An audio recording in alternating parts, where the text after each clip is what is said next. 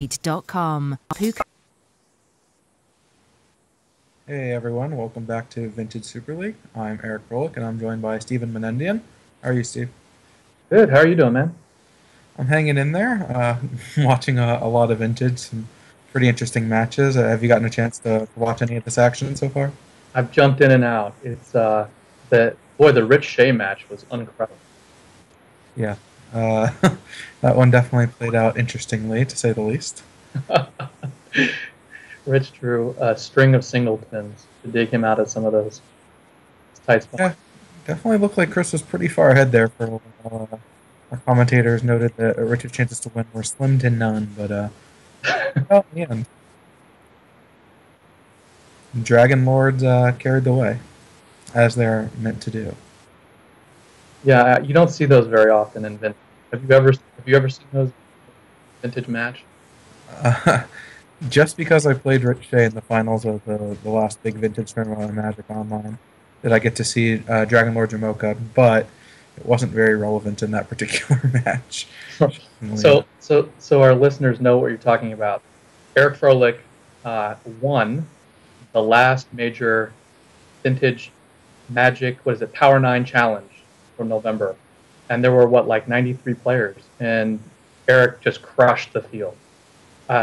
Every time I was looking at the results, you were one of the first matches done.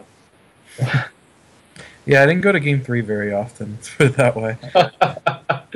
And so people know you played combo. Yeah, I played a Storm deck, and most games ended on turn 2. So it worked out pretty nicely for me. I had a lot of good draws, and it didn't involve playing too much, I guess. And so a lot of quick matches there, and my match against Rich Shea ended up being pretty interesting in the end, despite kind of a bit of a bloodbath where I was able to get down Necropotence pretty early against him both games, but he was able to fight back a little bit despite not having a lot of interaction. It was definitely a fun match for sure. Yeah, he's got his own Necropotence, just not quite as good. Yeah, that card is pretty good if you're able to get it down, especially on turn 1, but he didn't actually draw it, so it's nice. Drawing two extra cards a turn against a deck that can't put any block on you besides just killing you is pretty good. So definitely was a fun match and a fun tournament. So folks know what we're talking about. Rich Shea's Necropotence, if you didn't catch it, or if you did, is Sylvan Library, which is one of the original Necropotence. I guess Greed would be the original Necropotence, but Sylvan Library is certainly an analog. And in the match that Rich played against Kapula, he had an early Sylvan Library that actually kind of did everything it needed him to do. I mean, I think it won him the game, although it didn't look like it might have been able to do that when he played it. I don't know what you're thinking when you cast that. Yeah, I mean, it got him where he needed to be. It involved drawing a bunch of perfect restricted cards, but that's why he played Vintage. At one point, so he got like 3 or 4 turns post Sylvan Library, and it was showing, I think, like 2 cards for at least the first 2 cards. And it wasn't that great.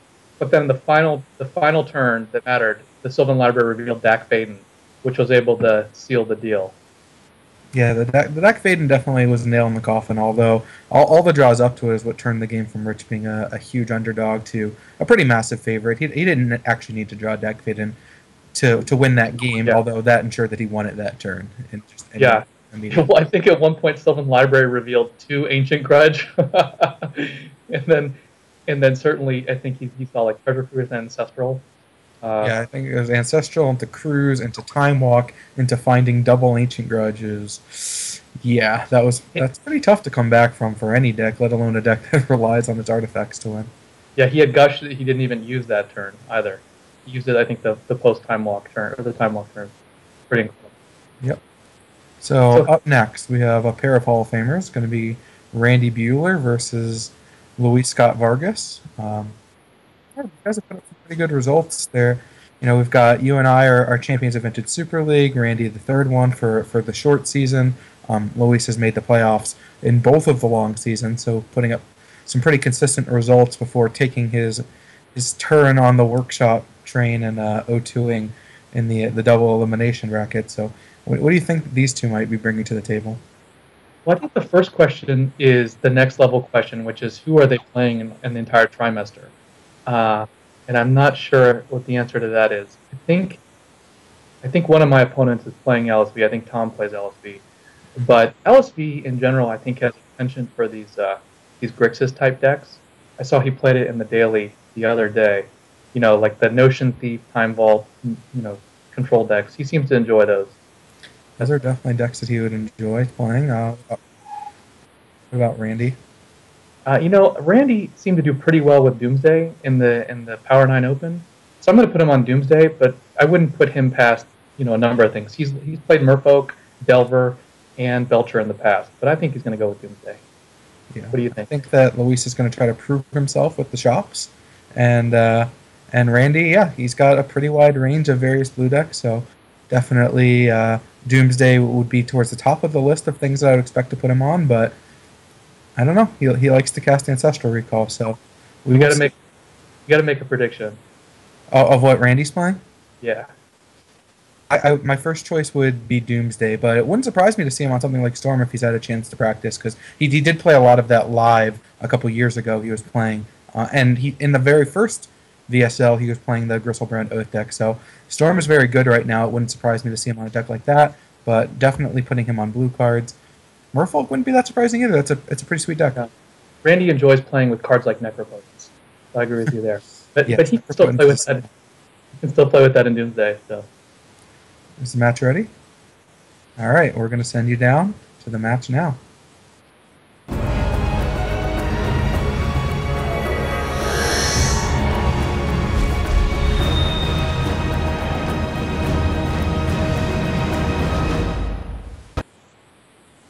Welcome back. Here we are at Vintage Super League, round 4, pair of Hall of Famers. Randy Buehler on the bottom on what looked like Dredge. This is not in our range of decks we put Randy on. and Luis is he on Luis has shop? Divination in his opening hand. No big surprise there. Covering up Mishra's Workshop. So Luis looks like just a regular workshop deck, although we can see in the deck title we have Uba stacks. Nice. So that means that what is he playing? It's Uba Mask and Bizarra Baghdad, the combo. He's probably playing that. So Yes. that will be really exciting to see. And that's pretty. Uba Mask is pretty. Well, here we go. Randy has already mulliganed to 4, so the Dredge curse continues. I know, Eric. I know you don't believe in the Dredge curse, but that's pretty miserable.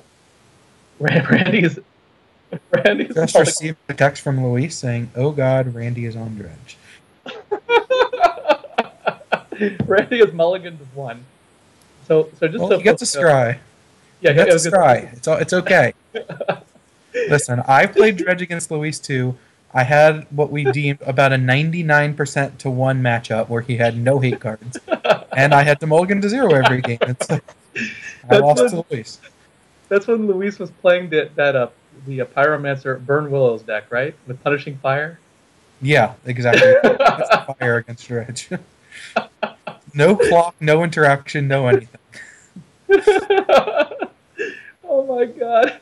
So just so folks know, the math on Dredge, being able to find a Bizarre Baghdad with Serum Powders and with full mulligans is around 93%. It might be higher now with the new mulligan rule. So once again, I think it's not going to change what it actually is of being in your opening hand. It's just right. What your odds of having on turn 1 are. That being said, it's actually, some people have run the numbers. The odds of having a Bizarre in opening hand before mulling to 1 on Magic Online is 50%. So we have seen things kind of pan out almost exactly as you would expect. It's been about 5 out of 12 games that someone has been able to find a Bizarre before mulliganing to 0.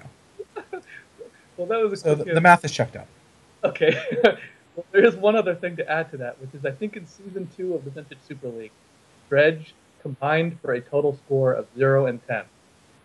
I'm not mistaken, and that included your match in one of the last trimesters. So yeah, but Bob, start 3-0 in Season 1. Yeah, in Season 1, Tom Martell I think won a match with it. You said in Season 3 it went 3-0 with it. Okay. Yeah, but in It season had a two, solid start. That's why people went back to it in season 2. But so the cards are a little small for me to see. We saw it loose instantly bring in 5 cards. The bottom one is certainly Grafdigger's Cage, but I can't tell what the rest are. So I'm gonna yeah, bet I see. to me. It looks like Randy. It looks like Randy is running the full Coach Code. Leyline package. So he's got Leyline of Sanctity, which is good against Oath of Druids. It's good against Tendril decks, Mm-hmm. and he's got Leyline of the Voids. So it looks like his plan is just kind of assume that if people aren't running hate. Yeah. And wow, there's so many different interesting dredge decks out there right now. Some people play these. I don't know if you've seen these like pitch dredge decks that have like the 8 to 12 counter spells, and then some of them have Thespian Stage. So they sideboard into it, or they have some of the combo components main deck. I've seen a little bit of it. I actually thought about it some because I saw Rich Chase streaming with that deck earlier this week, and I'm like, Rich has evolved greatly in this league. Yeah. From week 1, we're like, okay, he's playing, Dak Fade and Goblin Welder, 100%. Yeah, that's the deck he's playing. The second trimester of week 1, he's probably playing Dak Fade and Goblin Welder. By the third trimester, he might play another blue deck. Now we're at the point where he's could play a lot of different things. It's so true. In season 1, he was just locked into playing Control Slaver every week, and then he jumped onto the Delver train, and he got locked on Delver Cruise for a while. Yeah, exactly. But now he did very well in the championship with Workshop by that. Okay, now let's skip the blue decks. He's got Workshop. So what about there's the Upa Mask combo right there. Of course, he doesn't have the mana to cast it. Unless both players have Bazaar in their opening hand. Right. Probably important for Randy. One of the open questions I should have checked. Often Uba stacks will wow. Spike. You see that off the top? Nice. Oh, did you already have a Wasteland? Yeah. What's the artifact next to the Uba Mask? I can't quite tell what that is. He's got a Thorn on one side and just a Buried Ruin on the other. Oh, it's a Buried Ruin, so that's a land. Mm-hmm. Sometimes the Uba Mask decks run Goblin Welder, which is really nifty with Uba Mask because you can actually lock your opponent from ever drawing anything.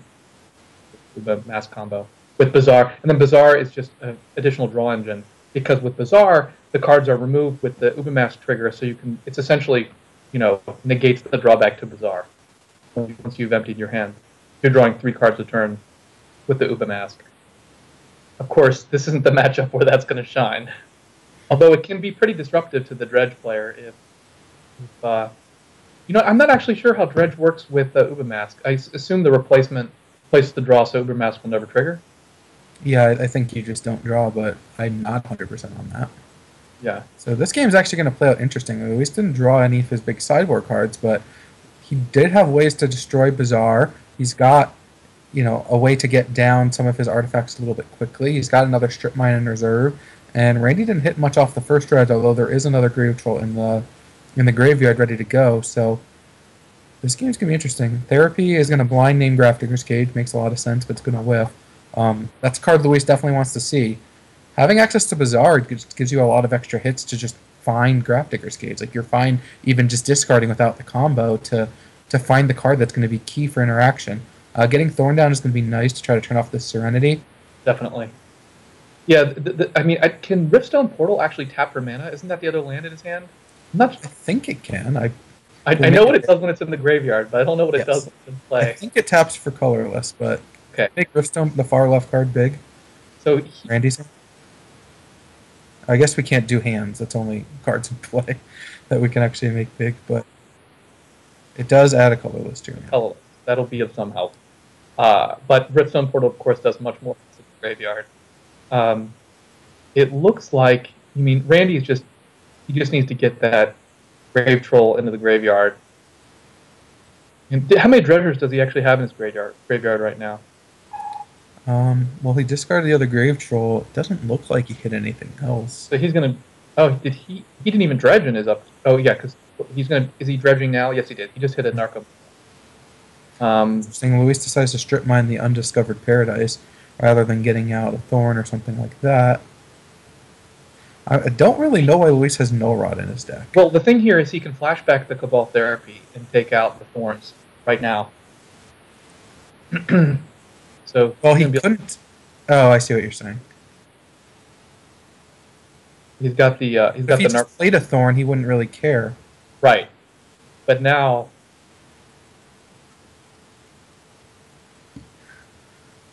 Yeah, I think Luis just misclicked during sideboarding to have no rod still in his deck. That card does legitimately nothing. Nothing. But he does have a good way to discard it. Yeah, it only inhibits him at this point. He's got more Wasteland. But he just needs to get into a position where he can get his draw engine online and begin trying to lock this game up. Yeah, I mean, or just find a Graph Digger's Cage. Yeah. I think that's first and foremost what he's hoping for here.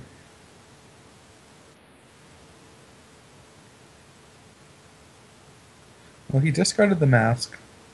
And the Null Rod, of course. Yes, well, the Null Rod only impacts him, so not the best. It's worse than a do nothing. Yeah, it is actively a negative. I wonder what Randy's thinking when Luis discards Null Rod. Like, what does he think I have? Yes, he could have, like, Black Lotus or something. Yeah. Nothing really does anything in the Dredge deck. I guess if you have Serenity, that's nice that you could get it out there, but... Right. Accelerate out your Serenity.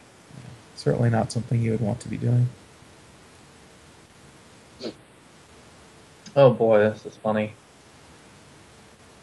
The irony, of course, is that the Dredge deck is opposing a Bazaar right now that it desperately wants. Well, and he has no access to it because he's been dredging every turn. So I'm not sure. He's hoping to just progress and find enough of these like Bloodghast and Icarids to win the game that way before Luis can find a way to interact. But because he's not even trying to find a Bazaar, yeah, the clock is definitely slow right now.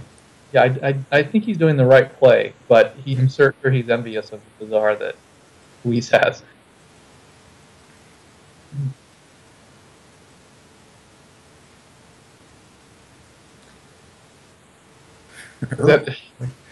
All right.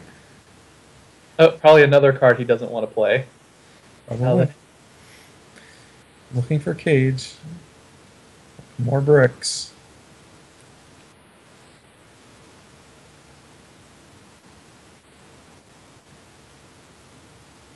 So do you think he's going to play one of these, like the Ancient Tomb, and cast something, or do you think he's going to Wasteland the Riftstone Portal? He's not going to Wasteland. Well, he might. That's a weird thing, right? Wastelanding Riftstone Portal. I mean, he has not drawn a card that does anything besides Wastelands. Well, he can't. He's drawn 3 Thorns, a No Rod, which is a net negative, and just incredible. Well, he may want to put himself in a position to play the Factory just so he can block one of these Bloodghast. Yeah, I mean, he can get down a Metamorph and copy a Narcomoeba to block. It's a thing. But pretty incredible drawing 3 cards a turn at this point where Luis just hasn't found anything. Yeah. Not that he could do much. He hasn't drawn like a Workshop, hasn't drawn any like Mox or Fast Mana, Soul Ring, etc. Well, the Icarid's coming back next turn, I assume. So that's going to be 6 damage. So I agree with Luis's play. I think you got to dig for the Cage, but in the meantime, get a little bit of defense going. Mm-hmm. No argument. Is that triple bridge from below in there? Yep. He just hit a bunch of bridges. He has a Dread Return in this graveyard too, right? Is that just game over? Yeah, it looks like it is.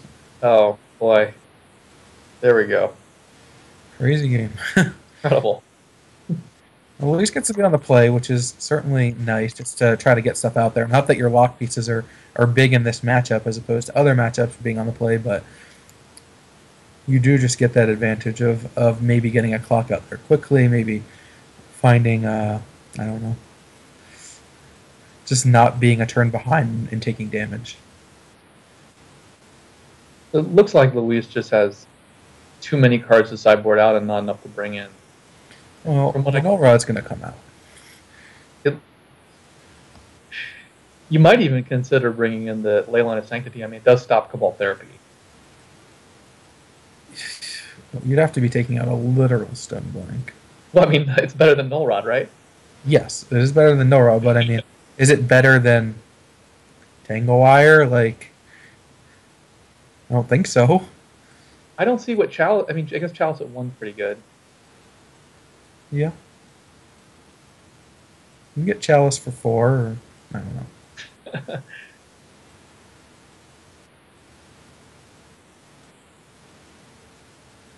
All right. Well, Randy got to keep 7 that game. He's not going to. Well, he has a powder, so he might keep 7. Once again, Luis does not have any hate. Got No, smokestack. he didn't have much. This was not a matchup he was planning on facing, I'm sure. Yeah. Well, you can play a turn 1 smokestack. Randy has another serum powder. Unless that's the same No, one. this is a new hand. Okay. Did he mulligan instead of powdering? Or he powdered twice? Did he powder twice? No, he didn't powder twice. There might have been a misclick. I think I saw a powder in the second hand. If his hand had, like, which I don't think it did, like 3 bridges or something, and you didn't want to exile them, it can make sense, but... So Luis has a ghost quarter and a hand of like, this 4. hand has Flamekin Zealot. Maybe he doesn't think he can win without Flamekin Zealot. Well, Exile. I don't know about that. Well, he did. He mulliganed to 4 instead of using the powder again. This is absurd. Odd. What's going on? Both players have just given up. I have no idea who's going to win this. Well, Randy's on the 2 with the 0 powder. This is horrific. Well, Randy's going down to 1, but Luis has literal nothing. This is the dredge curse continues. He's not a big dog necessarily. He's a dog, but he gets to mulligan to 1. He could find Bazaar. He's not mulliganing to 1. He's going to keep the anti-artifact cards. I don't know. I think Luis having shop in a ghost quarter puts him at a pretty sizable... bottom stinkweed him. I'm not sure why he wouldn't go to 1. With this. I know, right? Luis has to be upset because he's like, wow, I can't believe he found it on 2. Why he didn't. A hand of 2? It doesn't make sense. There's a, whatever, like a percentage chance he could have found the Bazaar there. So Luis is looking for anything. Wow. Oh, wow. That is huge. Well, every card in Randy's hand deals with it, but right. He needs a lot of mana to do that. All right. That's something. That's great against Randy's hand. Incredible. I'm still not understanding why Randy didn't Serum Powder. I can't see how many cards are in his exile, but... Well, he has 45 cards in his deck and 6 in his hand, so looks like it's 9.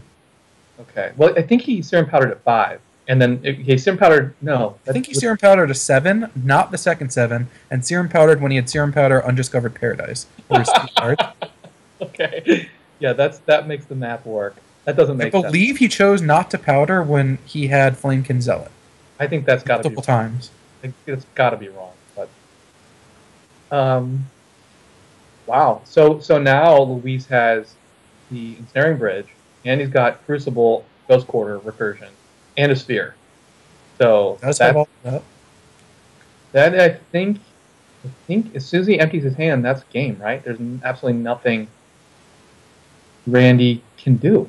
Randy will never be able to cast the Serenity or even an Ingot Jewel, right? Yeah. Randy is completely locked out. You're certainly very close to being locked out. I don't know every card in the list. I can't think of anything. Yeah, unless Randy has an Artifact Accelerant, which he could play Chalice for 0 just to shut that out. There's nothing Randy... There's no answers that Randy has. Or a Spirit Guide, which I'm pretty sure he doesn't have. I'm on board with you.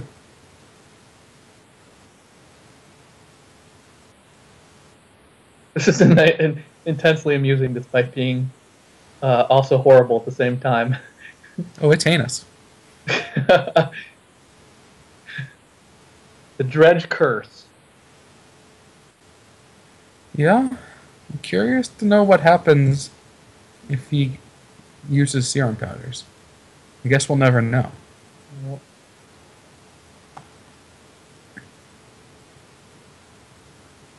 So we get to watch 10 turns of a Revoker beatdown before Randy's finally put out of his misery.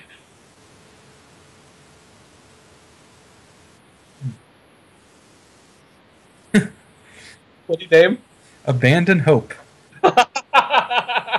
So this was a story that came out of one of the European GPs about a month ago, where a player had out all the lock pieces in the Lantern control deck in Modern, and he ends up playing Pithing Needle in a game that's essentially completely over and his opponent's not conceding, and he names Abandon Hope. And then players were wondering, is this unsportsmanlike conduct to name Abandon Hope? To later find out, Abandon Hope is not Modern legal, so it was just illegal for him to name it anyway. And there's the Bazaar to add insult to injury. Yeah,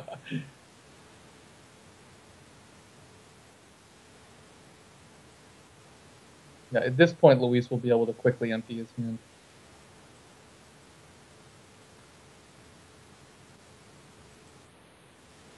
I mean, this is a hard lock. There's nothing Randy can do.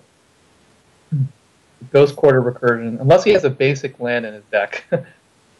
Yeah, I mean, if there was some way to... No.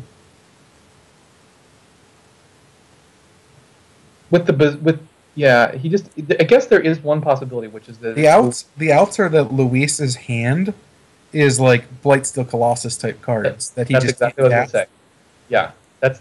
Of course, he can always help deal with that by, for example, tapping shop for 3, wastelanding his shop, replaying the shop to generate 3 more. So he's still really far away from being able to pay 13. 6, 7, 8, 9. Yeah, he'd still be 3 away. And he's got a sphere out too, so even if his hand was just a bunch of Ulamogs, he'd struggle. If Ulamog was an artifact. If you have a bunch of Dracos. See, this Lodestone can't even attack, so it's like dagger. Luis using Wasteland just in case there is a basic in his deck. There we go. All right. Hope has been abandoned. It is officially over. That was something. We saw some mulligans. We saw many mulligans. Dredge? More mulligans. I think more mulligans than turns. Yeah, I mean, Randy, despite not using Serum Powder multiple times in Game 3, still managed to mulligan, I believe, more than 7 times that game. So that was a fair amount. Plus, at least 6 in Game 1, if not more. I wasn't counting the Serum Powders there. So Luis down to 4 cards, but he faced a Dredge opponent who had no lands, especially Bazaar. So that'll do it. Luis got to even showboat. He got to revoke, naming Abandoned Hope. And so I assume that he will be getting penalized. I expect a ban from the DCI, but he got the win, and that's what counts in Vintage Super League. Yeah, Abandoned Hope is definitely Vintage League. That one. Yeah, but it's unsportsmanlike conduct. I expect a 6-month suspension. It's probably a good time. He could use the cooling off period, and he'll come back strong. All right, so our final match is, of course, the showcase. 2 best players in the league.